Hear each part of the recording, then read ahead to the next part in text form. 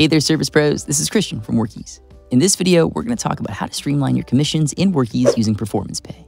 Performance Pay is our easy-to-use tool to help you incentivize and reward your team based on their performance.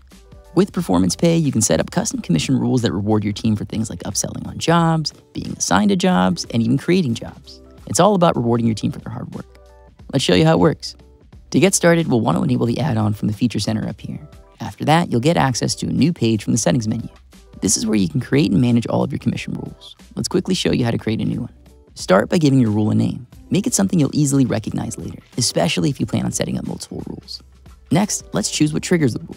Basically, this is what needs to happen for Workiz to automatically calculate the commission. You'll have three options: done by, sold by, and created by.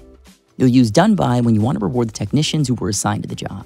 You'll use created by when you want to reward the team members who created the job. Simple enough. You'll use sold by when you want to reward the team members who added specific line items to a job. When adding items in Workiz, you'll notice that each item has a sold by field. It automatically defaults to the user who added the item, but can easily be changed on the fly. That way, you can incentivize members of your team to take advantage of upsell opportunities. Okay, after choosing our trigger event, you can start adding conditions to fine-tune the rule. If you've built automation rules in Workiz before, this should all be pretty familiar. We'll just choose our property type and then select the specific property. I know that probably sounds like tech speak, but here's an example. You might only want this rule to trigger if the ad source is Google or Yelp. Easy, right? If you want a deeper look into conditions, check out the link in the description below. Okay, after adding our conditions, it's time to define the commission rate. You can choose between a flat dollar amount or a percentage of something job-related, like the job profit, job total, or paid amount.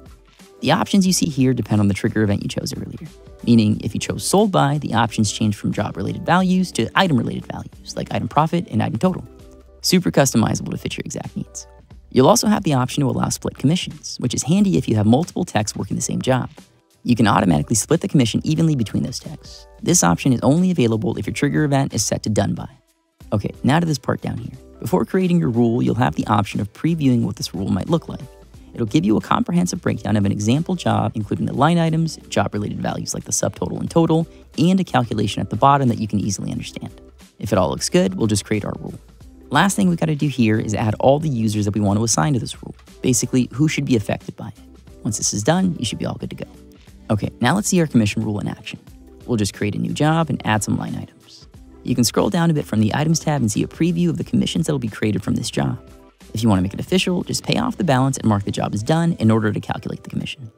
Notice that after closing the job, you'll have the option of manually editing the commission payment. This overrides the relevant commission rule for this job without actually changing the rule that we saved earlier. Just a one-time thing. You can review commissions for specific jobs from this section on any applicable job page. But if you want the bigger picture, we'll have to head over to the Performance Pay report. This report breaks things down by team members, the number of jobs they worked on, and their total commissions for a specific time period. You can click on any user to see more details about their jobs and earnings. There's even a button to give you a clear breakdown of how their commissions were calculated. Fully transparent and super simple. And that's it. That's how you can use Performance Pay to reward your team, keep them motivated, and drive more success for your business. When your team feels value, they perform better, and that's how your business grows. Feel free to subscribe to this channel for all the latest on how Workiz can help your business grow. Thanks for watching.